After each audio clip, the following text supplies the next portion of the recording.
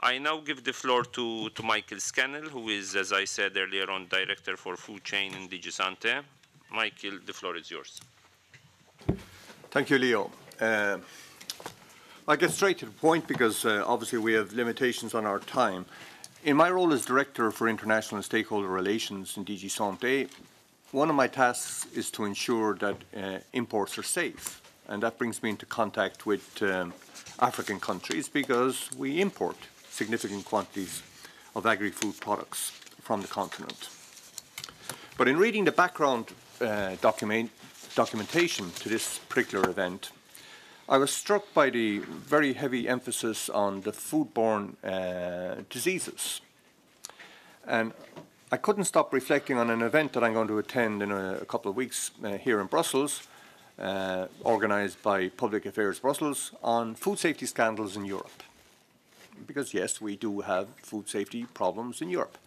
But the two, let's say, cases that are portrayed in this particular seminar relate to a food contamination incident with fipronil, which is an insecticide in eggs and poultry meat, and horse meat.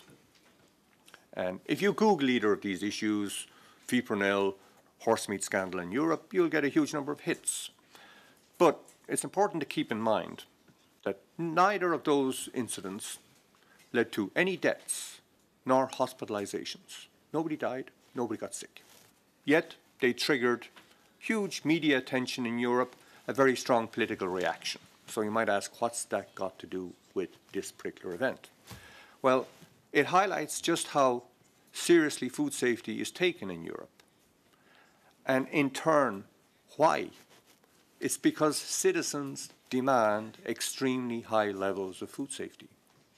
And in turn, they put pressure on politicians to ensure that food is safe. And they, in turn, put pressure on civil servants like me to ensure that regulatory systems are in place, working with our member states, our private sector, etc., etc. And I think we've been very successful. As I say, now something like the horse meat scandal, the fipronil incident, nobody died, nobody got sick.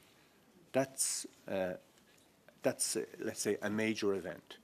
If 2,000 people a day were dying, as appears to be the case in sub-Saharan Africa from foodborne diseases, you can imagine the scandal that would happen here in Europe. If 20 people died in a year from a particular foodborne disease incident, there would be very big questions asked as to how it happened. And I just emphasize again, it's all down to citizens and their insistence on food safety.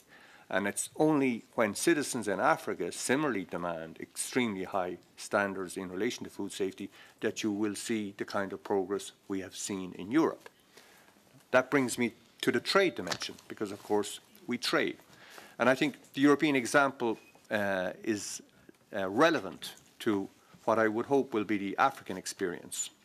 As European integration has progressed over the decades, food safety has been a critical element because, again, I get back to citizens. They all eat. They understand food. It's cultural. It's health. And with each successive wave of European integration, our own internal market completed in 1992, the subsequent enlargement to Eastern Europe, one of the critical issues citizens insisted on, if we're going to see increased trade liberalization, it better be safe, particularly in the area of food. And that gives rise again to what I said earlier. If we get it wrong, a very high price is paid. Citizens question, you took an excessive risk, you've exposed us to unacceptable risks, and a political price is paid for it. That's reflected also in our policy towards imports from wherever in the world, including Africa. We have a very heavy responsibility to ensure that it takes place on a safe basis. Nonetheless, the trade takes place. So when I'm asked, as I frequently am, what is your trading relationship with Africa? Are your sanitary and phytosanitary requirements putting in place unacceptable barriers to trade? Are they excessive? Well, my answer, frankly, is there's a huge volume of trade. It takes place on a safe basis. We cannot afford and will not take risks, unacceptable risks, in relation to the import conditions governing such trade. nor indeed would that be in the interest of African countries. You don't want to be associated with lower standards. Any African product on the European market must be safe. Any product on the European market must be safe. We cannot allow a distinction to be made between safe European product and unsafe African products. And you will find, and do find, a huge range of African products in Europe, agri-food products. We need these products. I'm speaking here of fish, coffee, cocoa, spices, tropical fruits and vegetables, etc., etc. Even very sensitive products like beef, which developed countries often have difficulties exporting to Europe. We import from Namibia, Botswana, Swaziland. So African countries can meet our requirements, and we're happy to work with them to facilitate their exports to Europe. But I emphasize again, under safe conditions. Now, the paper presented to us today highlighted very usefully certain of the challenges that face African countries. And again, making this distinction between which do you tackle first or which do you prioritize, exports or the foodborne disease situation in your own country. I think the two are not incompatible. And again, I get back to the European experience. With our own integration, our successive waves of accession of new member states, they all had to up their game. They had to improve their standards. It was a precondition of their accession to the EU that they had to basically comply with the existing European regulatory framework. We invested hugely in enabling them to meet these standards, but they did it. So aiming, the mistake I think that sometimes is made in developing countries wishing to export to Europe is to focus on creating niche export sectors.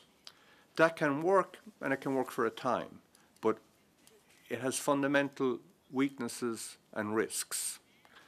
And where we see developing countries or trade partners putting or place, let's say, sustainable exports to Europe, it's because over time they break down the barriers between their export sector and the standards it complies with and their own domestic standards. It's very challenging for a regulatory authority to manage a dual safety system. This is what goes to export, it has to meet higher standards. This is what's for domestic markets, we don't care. It doesn't work over time. And political systems, and again I get back to citizens' demands, should be ambitious to essentially ensure that what's on local markets is safe, and as safe as what we are exporting. And if you can aspire and aim for that kind of a situation over time and with investment, you put in place sustainable export markets. Now, the Commission in its own efforts, I say, I just deal with the import side of things. I don't get directly involved in how African countries strengthen their own food safety systems, but my colleagues in DEVCO invest hugely in this area. They don't allow themselves to be frankly tempted to go down this route. We can and should invest only in the export potential of these countries. They realize and accept that it's more important, and I think it is, to strengthen the food safety systems in these countries for the benefit of their own citizens. Accepting that will, in turn, create a better export climate. That's not to say we ignore the export dimension, but that's why we have a DG Trade in the European Commission, which invests hugely in trade facilitation, works with African countries through our economic partnership agreements to strengthen export potential in your countries. And of course, we work at the multilateral level. And there I would emphasize one project only, the Standards and Trade Development Facility, which brings together the major global multilateral organizations in Geneva. And I think very usefully addresses not just the trade dimension, but also the health dimension, the agricultural production system. So you find around the same table the WHO, the FAO, the OIE, the European Commission, and major donor countries, which aims to get a more holistic approach towards these related issues. A couple of concluding remarks, because I know we're under time pressures. I think we can and should be optimistic. I can point to, for example, China has made enormous progress over the past 15 years. When we first started going and looking at food safety standards in China and its exports towards Europe. Frankly, what we saw was extremely worrying. What we now see is very encouraging. And again, I get back to citizens. China learned, notably in response to a food safety crisis, at the time melamine infant formula, that citizens' concerns in relation to food safety was now a big political issue, and they responded accordingly. And they also realized over time that this duality of a domestic market and an export market isn't especially effective, and you have to aim to common high standards. So it can be done. Second point I'd emphasize, we're not dealing with a static situation. In Europe, we remain very alert to new challenges, new risks. We can never afford to be complacent in relation to food safety. Any regulator that tells you that food is safe forever, sack them, get rid of them, because something will happen to remind them that no, that's not the case. New risks arise. And this happens also with our imports from Africa. New risks are emerging. Probably the fall army worm is a particular concern currently, citrus black spot in citrus exports to Europe. But we have to find ways of dealing with them. And then finally, technology. And I appreciate the next panelists will address these issues. We need to and will invest hugely in research and innovation. In Europe itself, in our projected expenditure plans for what we call our next financial framework, which will run from 2021, we're going to invest 99 billion over 7 years in research and innovation. And we have 5 major chapters under which this 99 billion euro will be spent. One is food and natural resources, again reflecting the importance of the sector, both economically and its sensitivity for citizens. This is an area, if you get it wrong, the price is simply too high to pay, and that's why Europe will be investing hugely in innovation in these areas.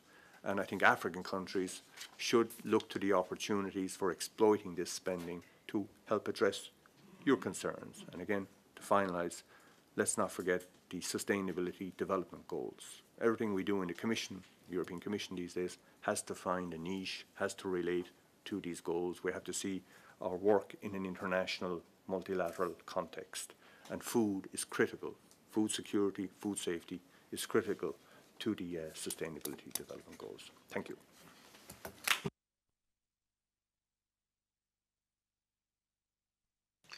Thank you very much, Michael, for the presentation and for the references on research and innovation and the trade dimension and the need for more robust national food systems.